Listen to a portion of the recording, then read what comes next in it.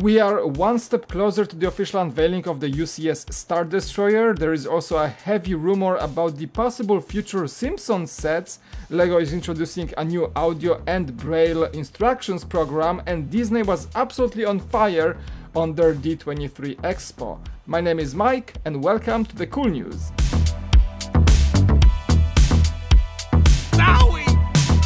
Before we start, I want you guys to check out the links below. There is a link to my Facebook page, and also I started a Patreon. If you wish to support this channel, if you wish to help me continue doing videos, you can always pledge through Patreon. I appreciate every single support from you guys. Links are below. Thank you so much in advance. As many of you may know already, the set numbered 75252 is the possible next UCS Star Destroyer. It was rumored to have 4,784 pieces, retail for $700, which is insane, but LEGO did tweet a teaser this week with the room and the rumble going in, like something big is flying in, and there's a shadow of that triangle that we all know and love, and the whole unveiling will be happening on September 5th, so stay tuned for hopefully official pictures and all the information that comes with this highly anticipated set. I do have some surprise for you in the coming weeks as they're gonna get close to the unveiling, but that is a stay tuned status, so stay tuned. Also, I want to talk about the Disney D23 Expo, all things Disney convention that was happening a few days ago, and there was a bunch of things happening for us LEGO fans. One of the small rumors that slipped on one of the panels from Matt Groening, the creator of Simpsons, is that it is possible that the Simpsons set may come back. No dates, no details, no nothing, just a hint from the creator of the show himself. Well, as you know, Disney right now owns Fox, Fox is the owner of the Simpsons, right? So a comeback of this set is highly probable given the fact that we even had a brickhead of Krusty and Homer not that long ago, which means LEGO still is in possession of the Simpsons. And those sets from back in the day, the Quickie Mart and the Simpsons house, and along with the collectible minifigure series, were super popular among the fans. So I don't see a reason why LEGO would not come back to this theme with more sets like the school, or like a lot of things can happen from that show. It's like a 12 years of running show, whatever.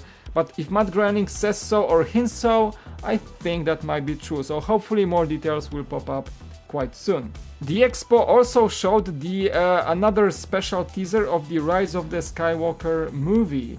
And you know, we're all Star Wars fans, we are super excited about this, but I did look at the trailer with maybe possible sets that may be happening in LEGO with the launch of that movie. So if you haven't seen it or don't want to see it, please skip the video further ahead, because this trailer gives some hints or things or fan theories that may disturb some people. One shot that catches the eye is the fleet of the rebels with B-Wings and Y-Wings flying along the new X-Wing, the T-70s.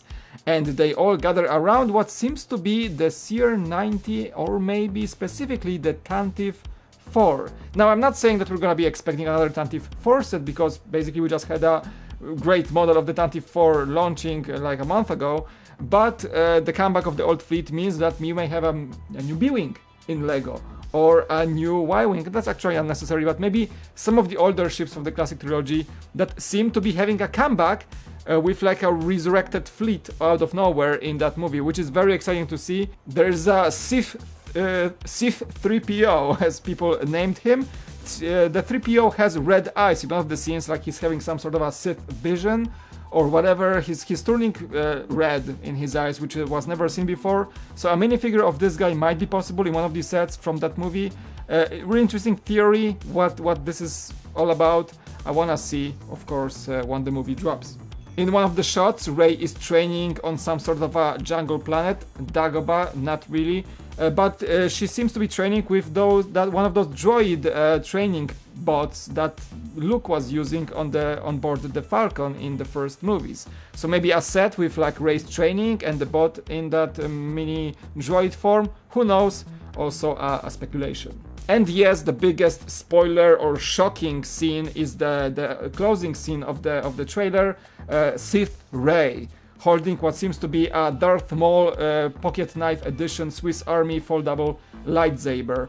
Well, many people say it's a vision. It's some sort of like a Dagobah-esque thing when Luke was seeing Vader in his visions on Dagobah with Yoda, so Rey may be experiencing like what she would be if she turned to the dark Sith side. What I know is whenever something like this happens, something shocking like this happens in a Disney trailer, it is usually not true and just an illusion on what actual events in the movie will be. So I'm not dropping any bombs here, I'm not saying that Sith is gonna take over Rey, but I think a minifigure of her in that form might be pretty awesome, and also a set that comes along with it. Rise of the Skywalker also received a poster, here you can see it on the screen, and the Mandalorian show written by Jon Favreau about the mysterious bounty hunter of Mandalorian also had a very dark, very gore-ish trailer, which I really liked. It seems like kind of a Rogue One kind of storytelling, this grittiness, the war behind the whole like Jedi saga. I want LEGO to explore this area more, and we still don't know who the Mandalorian is. It may be some really cool like twist, some really cool drop of maybe somebody like fulfilling the legacy of Boba Fett. We don't know, and this is what makes this whole series exciting. This show might be worth a catch. Can't wait for more unveilings. On a side note, during the D23, Disney also unveiled some details on their upcoming hotel that will be connected to the Galaxy Edge sections of their parks. It's basically a cruise ship in a hotel, like a space cruise ship. It's gonna be called Star Wars Galactic Star Cruiser. It's gonna be run by Chandrila Starline, and the name of the ship is Halcyon. Halcyon, I think that's how you pronounce it. Basically, you enter the hotel and you like enclosed for a maximum 2 or 3 day trip for like 3 grand. I think it's gonna be like 5 or 6 grand for a group of 5. So you book a room for a lot of money for 3 days, and you're feeling like inside a starship inside the Star Wars universe. All the windows are projecting space outside, like you're flying through. There are probably gonna be some like ships flying alongside you. No daylight, only space, and all the characters will be on board. Like there is some concept art showing Chewie. There's like stormtroopers patrolling the lobby of the hotel. I think if I get a group of friends of 4, maybe you guys wanna go, we can like split the cost and get a $5,000 cabin on such ship.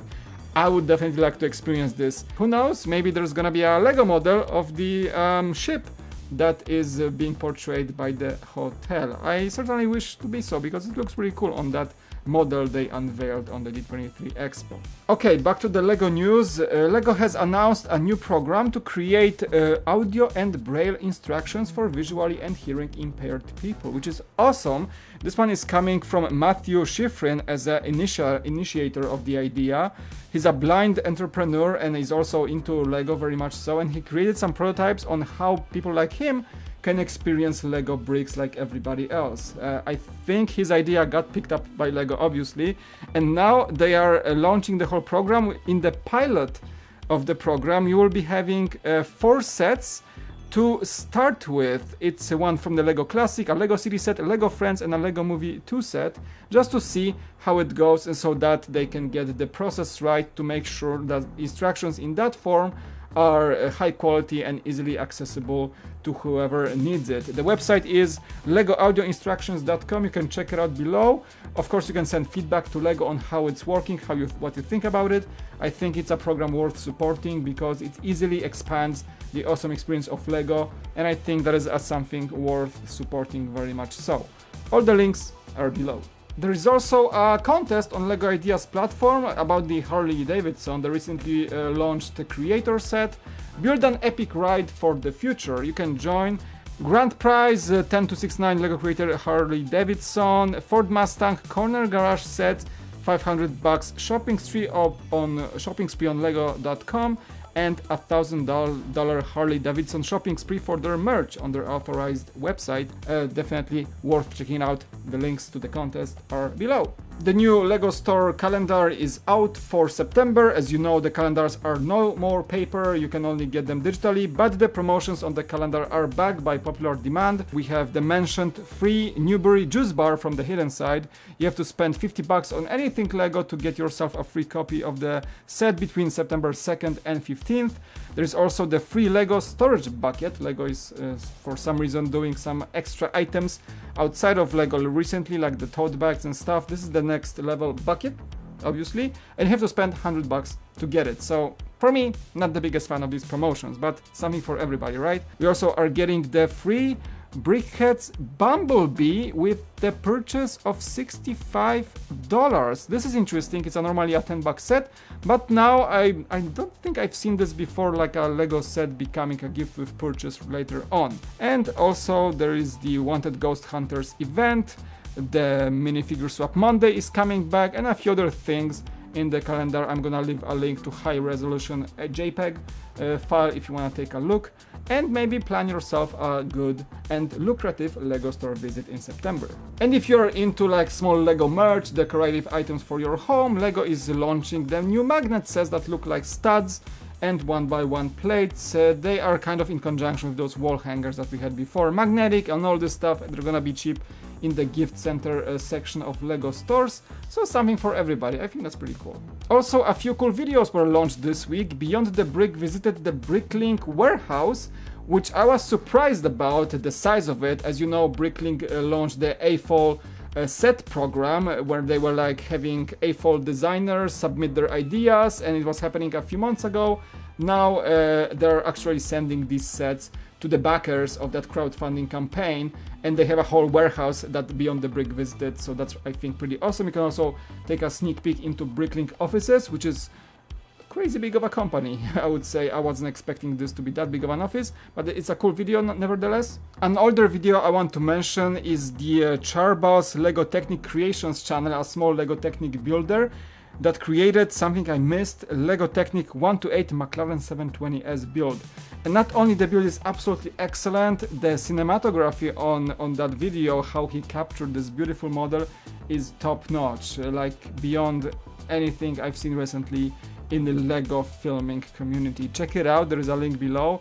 Kudos to the builder for video, and kudos to the amazing design skills that he pulled off creating this insane model, what happens to be one of my favorite hypercars. And that's gonna be a wrap for this week's news. Thank you guys so much for watching. As always, comment below what you think about this week's unveilings, what you are the most excited about. I'm always happy to read those comments and respond to as many as I can. Click the like, click subscribe, all those buttons that help me grow the channel.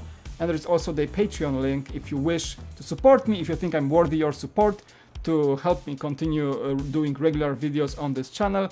I would very much so appreciate it. Thank you guys so much for watching. It was Mike, and I'll see you next time on the Cool Factor. Bye bye.